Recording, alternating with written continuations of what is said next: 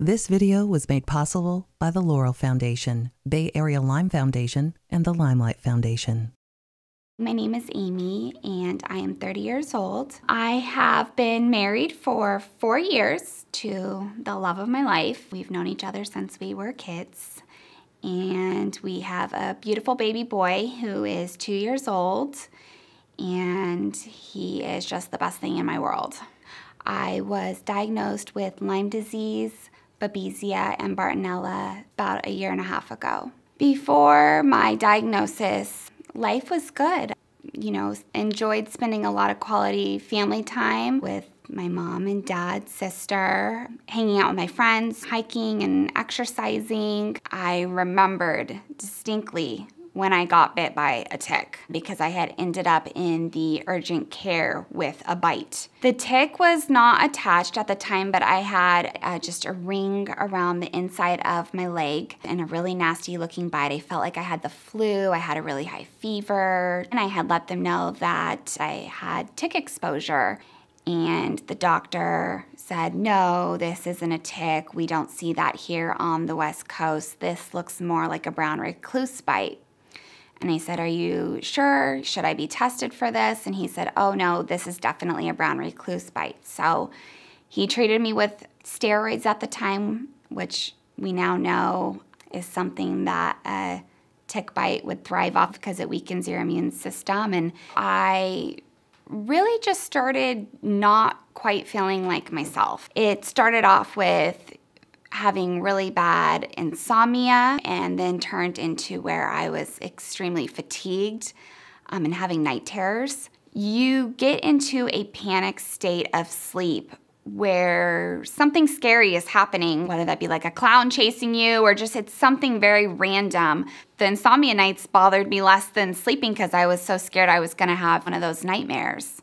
I began to develop neuropathy in my feet, to the point where it was always a running joke at the hospital that I could run around in high heels all day because I couldn't feel my feet, which kind of started causing me to have a little bit of anxiety because I had always just been so active that I started to feel like slowly but surely that was being taken away from me. I was turning into somebody that I didn't know. So I initially got told, oh, well, you're, probably not getting enough sleep. You have a stressful job. You're used to being really active. Maybe you're just kind of starting to slow down, which at the time for me, I was still in my 20s and thought that that was crazy that I should already be slowing down. After seeing my primary care doctor a few times and saying, this just isn't making sense, things are getting worse. I was developing joint pain. I felt like I had the flu every day. I started having problems with my nails falling off. I was gaining weight and losing weight, but nothing as far as my diet was changing. My vision started to change. I was getting shaky feelings, getting faint feelings. I had actually passed out a few times. I started seeing just a cycle of different specialists. I saw anyone that I could get my hands on to take a look at my chart. In the process, got diagnosed with fibromyalgia, rheumatoid arthritis, peripheral nerve damage, chronic migraines, night terrors. I got diagnosed with MS. I got diagnosed with lupus. I got diagnosed with chronic fatigue syndrome. So at a certain point, I felt like I had just hit a wall and was at wit's end, being in my, late 20s, saying, okay, there's no way I have 10 diagnoses. Something is wrong. We're missing the big picture. 9 years into this journey, I had reached out to a surgeon that I had worked with who was somebody that I had a lot of respect for, and just begged for help because I was at a loss for what was actually going on with me. And at that point, he had referred me to a naturopathic to take a look at my chart. And that was when I finally got to the point where I really started getting some answers. As soon as I walked into the naturopathic, I sat down and she let me know right away, you have Lyme disease. So my initial part of my treatment protocol until I could get to somebody who specifically worked with Lyme patients was to start antibiotics and some supplements. I had also tested positive for babesia, so they had started me on a very small antiparasitic because my heart was having such bad issues at the time. I was told about the fact that there could be herxing involved once I started this. I could get a fever and chills and achy bones and headaches and vomiting, and to me, I'm sitting here thinking, well, I already have all of these. I couldn't believe that the pain could actually, in fact, get worse from taking an antibiotic. So I started taking oral antibiotics, and those just became very tough on my body in general. Lifting my head off my pillow was ultimately painful. Living with fevers every day, nothing I did made me feel comfortable. I ultimately ended up switching over to doing IV infusion treatments, mixed with a combination of different vitamins and things that my body was truly severely lacking at that time. I got to the point where I was really kind of starting to see progress with these IV infusions, that I was able to start what I call the miracle drug, which was a form of antibiotic that comes in injection. I was doing an injection myself 3 times a week, but the herxing from that antibiotic in particular was far less than any other treatment, any other antibiotic that I had tried. I herx really bad, which has been a struggle throughout my treatment. I know I have to do it, I know I have to get through it, but it was also very difficult. And that was my turning point when I really started to kind of feel like my old self a little bit again. Not every day, not all day, but parts of me were coming back. And that was a huge moment for me. Detoxification was something that was mentioned to me pretty much immediately as soon as I started my treatment for Lyme. I didn't think it was as big of a deal at first, but then quickly realized when I herxed as bad as I did how big of a part of a treatment that this actually was. I got a little cycle machine and I would just kind of do what my body was able to do at that time. I did a lot of Epsom salt baths, and I noticed out of everything, I would say by far that helped me the most. I also did seaweed baths, and I noticed that those helped me quite a bit. I changed my whole household, cleaning products, like everything, just so that nothing toxic was around. Something that my naturopathic had mentioned to me was doing some research on the Whole30 diet, which was initially made for patients doing chemotherapy. It talks about cutting out sugars and particular grains and wheats. It was about eating clean, about sticking away from things that were going to make the inflammatory response in my body get really triggered. And for me, that made a huge difference as far as my gut and how I was feeling. I was getting massage and going to a chiropractor to help with some of my shoulder and head pain. I would do different oils and like a humidifier in my room to kind of breathe in for energy or my headaches or whatever it was that was bothering me. Chronic fatigue for me was a major problem. I started giving myself B12 shots to try and just get a little bit more energy, but those were hit and miss on whether or not they worked. But the only way I can describe it is I would start work at 8 o'clock in the morning and I would ask for a 10:30 lunch so I could go and sleep in my car for an hour so that I could come back in and function for the rest of the day at work. It was debilitating. When I would get home at night, I was in the shower and in bed within 15 minutes of walking in the door, and I'd either pass out in like the heaviest sleep, I'd have a night terror, or I would be suddenly awake all night long. For my joint and muscle pain, I would wear heat packs when I was at work to kind of help relieve pain, and I would take ibuprofen like it was going out of style because I was just so miserable and so swollen. By the end of the day, every one of my joints felt like the peak of what a flu feels like for somebody. I threw myself into work when my pain got really bad. I felt like I needed a distraction, but the second work was over and I was driving home, I would have a crash and burn moment when I realized just how miserable I actually was, and I could not get home quick enough. I had always had brain fog. I was always teased at as like, oh, it's just she's having a blonde moment. But for me, inside my head, I would think,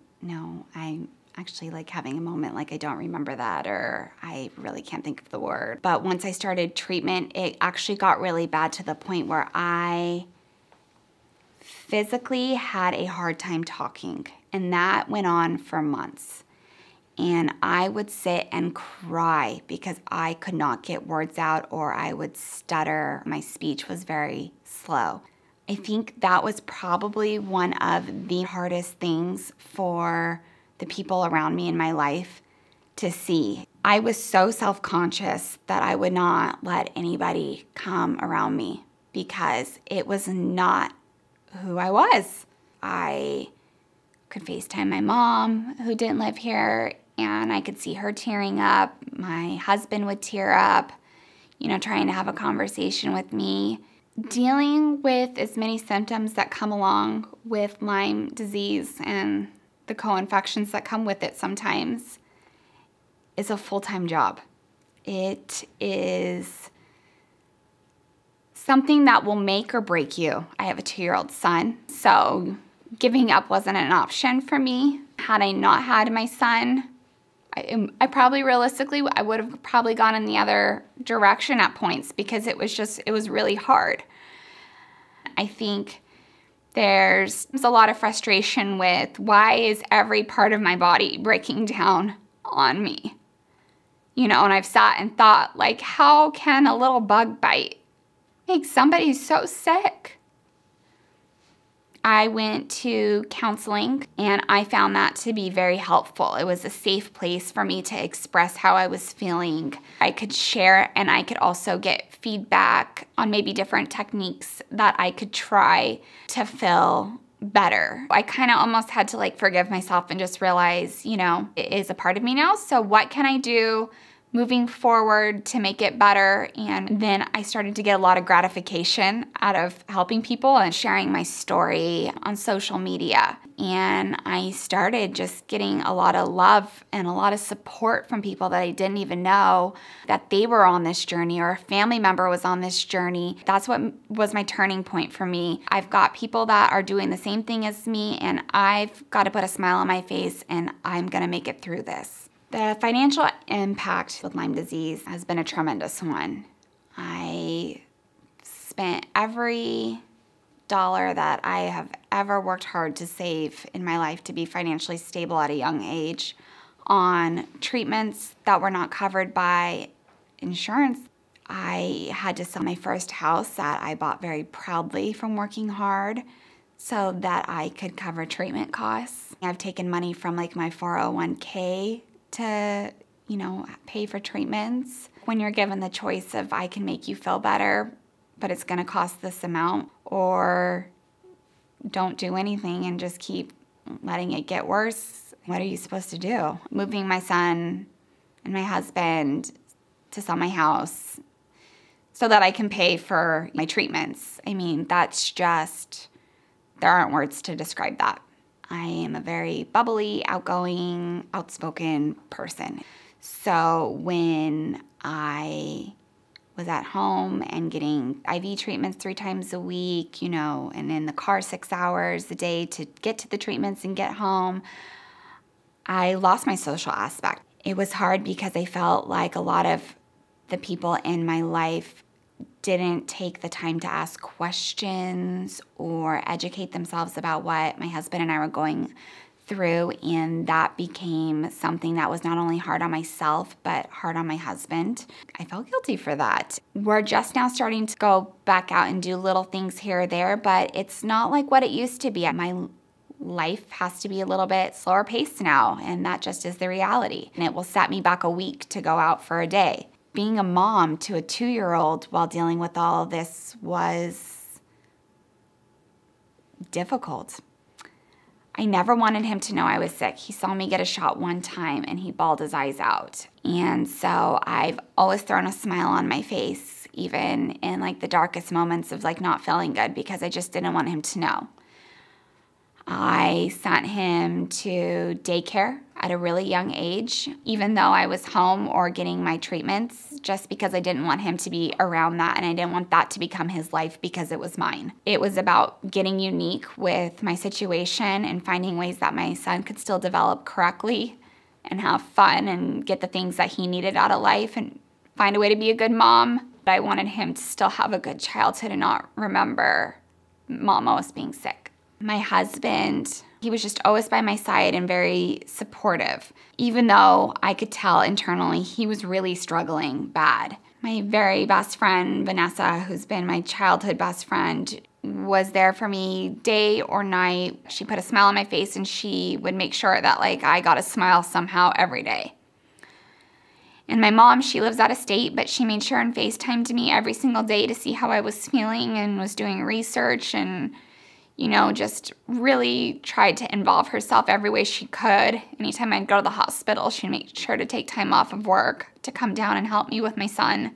The pressure that it's put everyone under, I wish I could take away from them, because I've seen my mom cry tears at my house privately. I've seen my husband cry when I've been in the hospital. I feel like it's taken a lot from them as well, too.